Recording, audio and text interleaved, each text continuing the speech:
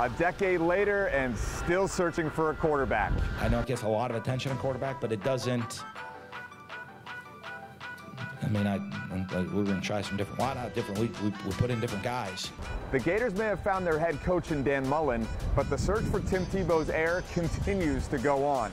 We'll play with who's going to give us the best chance to win. Franks off the play fake, plenty of time, throws the out, and he throws it right to Georgia. It hasn't been quite Cleveland Browns status.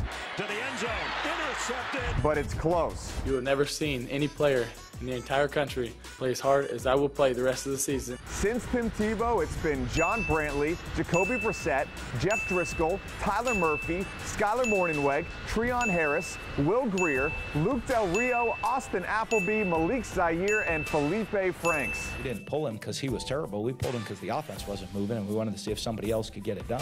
Franks bench after a 9-for-22, 84-yard performance in Saturday's loss to Missouri. Backup Kyle Trask came in and led a touchdown drive. I thought he did okay. We'll watch the film. You know, did some, missed a throw or two here. So will Kyle Trask become starter number 12? We have two guys that are young guys that haven't played a whole lot of football. So we're going to keep coaching them. If you're wondering about Emory Jones, Dan Mullen says the plan is still to redshirt him. So Gators fans looking at a QB competition that could extend into next season. But Dan Mullen says getting the program back to where it needs to be actually doesn't start with the quarterback. It's selling out the stadium. Well, this Gators team has 2 home games left.